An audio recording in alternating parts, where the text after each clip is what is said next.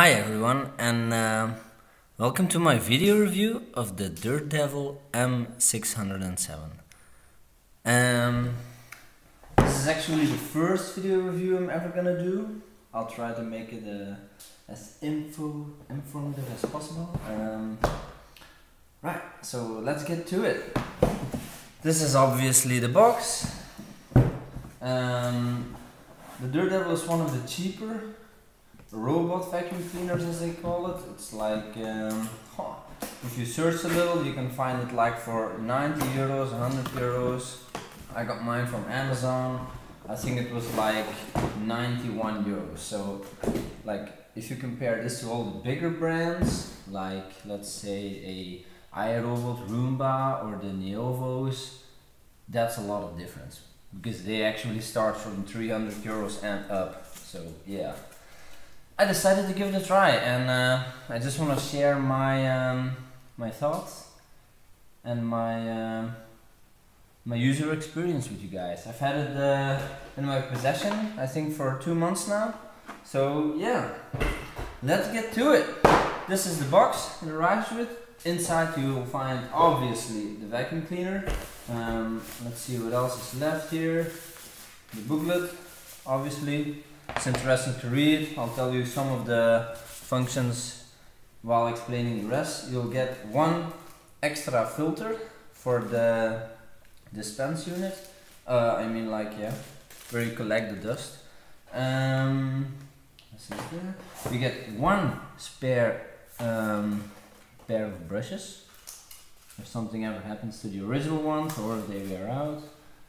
I guess that's more or less it. This is just empty. I guess the battery one's in this one. Let's throw this away. Then you have the vacuum cleaner itself. Aesthetics, it's actually looking kind of nice, to be honest. It's not too high, so it can fit underneath most chairs or sofas. The thing with the robot vacuum cleaner is that you should have your rooms more or less feasible to them, if you know what I mean. If you're gonna put a lot of stuff in the way with a lot of carpet and stuff like that, it's gonna have some trouble. But if you make it easy on him, they will try to make life easy on you. So that's a nice relationship right there. If you turn it around, you can see the brushes here, which are not installed if you buy them. You have to do it manually. I will say something more about that later. If you open this cap, you will find the battery underneath. Oops, voila. It's just pop in, pop out. They delivered it separately, probably due to safety precautions. Just take it out of the box. It can only fit in one way, so it's not too hard. Fit it in, check, close the lid, and it's ready to charge.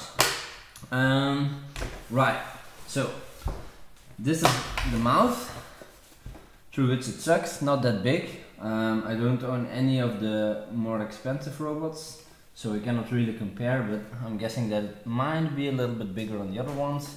This is, I don't know how they say it in English, it's probably like the bumper, right? So it just drives around a little bit, and every time it hits something, bang, it will see that it's hitting something, go a little bit back and move on.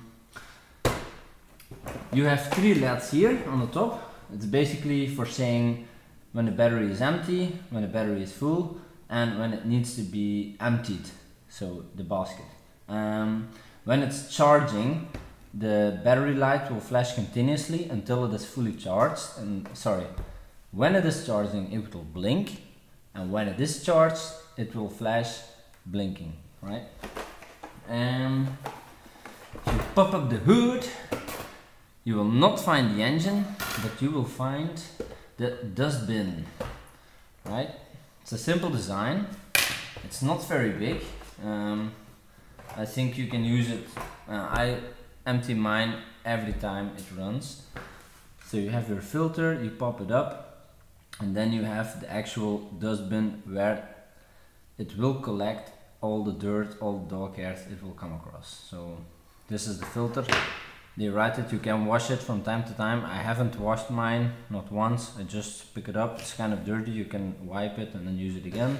This one I actually tweaked a little bit. Let me see. Here.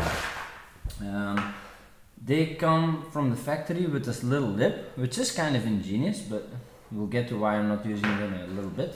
You have these rubber caps, you can pull them off, and basically it's like this, with the rubber caps on it. So why is this? Well, it's just because this is where the dust will flow through. So when it is actually vacuuming, this will open up, the dust can come in, but when it stops vacuuming, it will close. So this thing will actually prevent dust from swirling around and falling back out of the vacuum cleaner, which would of course defeat the whole process of vacuuming in the first place. So why am I not using this? Well, actually the reason is because I have 2 dogs, and wow, my English must sound really crappy. And the reason why is if you're using the plastic cap, actually if your dogs have long hair, it will get stuck quite rapidly underneath and nothing else will be able to get through. If you remove the plastic cap, I'm gonna put these back before I forget, it will be able to suck up a lot more dog hair than normally. How is this thing with dogs? A lot of you are probably wondering, or cats for that matter. Well, I have 2 border collies, they have quite long hair, and to be honest, it's doing quite well, even when they are shedding. Is it shedding in English? I have no idea. I know lizards shed their skin, dogs, are they shedding? I don't know, but once or twice a year they lose some of their hair, so basically when that process is ongoing, you will have to let it run a lot, but you will be able to do it just fine, actually. Really surprised on that fact. So yeah,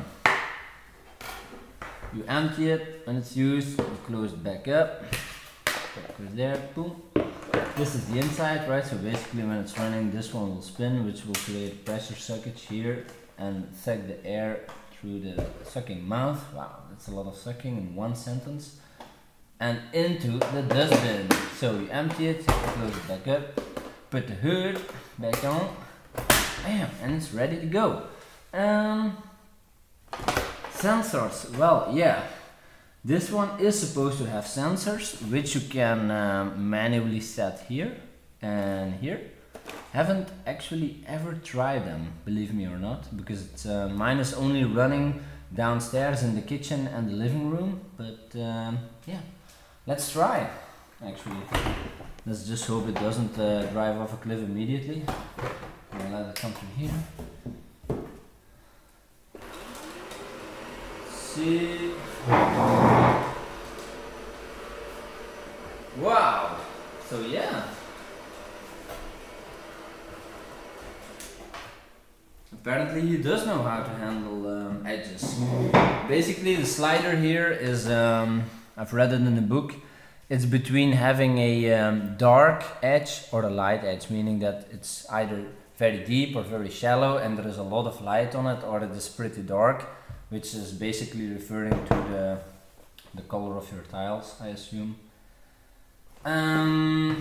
Other basic things, well, I'm guessing most of the things you can find online by just reading it. Charging takes up about in between 3 to 4 hours, after which it can and will vacuum your house for around an hour.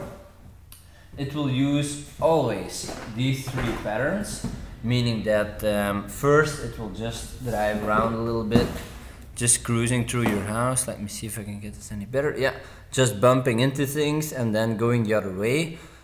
After a while it will move away from the wall and start sucking in a circular pattern, which is this one. And if it completed that one, it will start just sucking the edges of your room.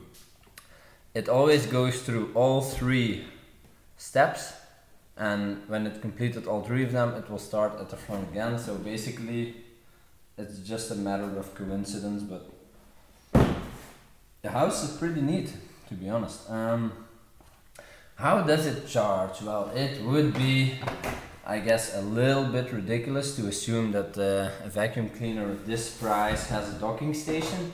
So it has not, people. You get a charger included with a cable, which you basically just pop in the power socket and you pop it in this bad boy right here. after which it will start charging. If the light is continuously burning, it will be ready to go. You pull it off, there is a switch right next to the charging port. If you open it, it will blink a few seconds and then go. Sound, well, actually it's really good. It's not that loud. You could still do things.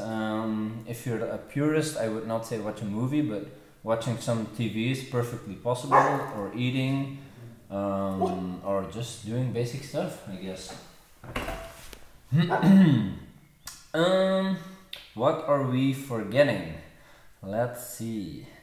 Yeah, one important thing to note, which I guess a lot of people will forget, is basically these brushes, right? You have to open them up from time to time. So the vacuum cleaner itself gets delivered with the brushes detached, so you can just, they're just pop in, pop out actually. You pull them and they come right loose and you put them in to do the same thing. But as you could expect, let me see if I can get to show you this. If it has run for a few, I do this like every 2 or 3 weeks, 2 weeks will be enough. You can see that where you pop in the brush, actually also some hair will have gathered. Let me see if I can get this. Yep, voila. So same on the other side. So then you just pop the brushes off, you collect the hair, get it out of there, and pop the brushes back in. Well, so that was all for my short video review of this Dirt Devil M607.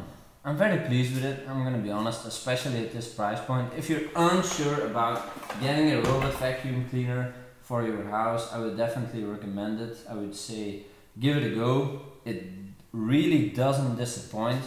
And if you want to step up to one of the bigger models, which will be undoubtedly better, I'm not going to contradict any of that, although I have no experience, you can still keep this one, for example, for your bedroom or some other small room.